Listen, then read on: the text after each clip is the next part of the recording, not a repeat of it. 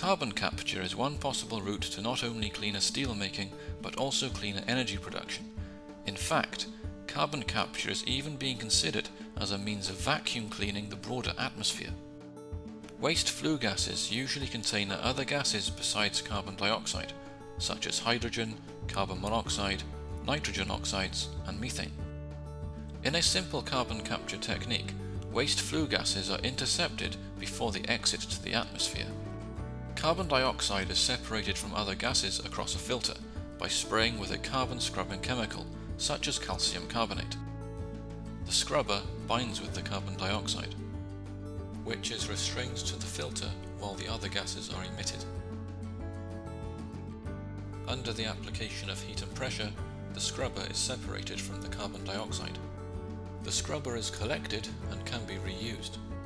The carbon dioxide is collected and injected deep underground to be stored in porous rock. Or can be used to make chemicals such as methanol by mixing with hydrogen.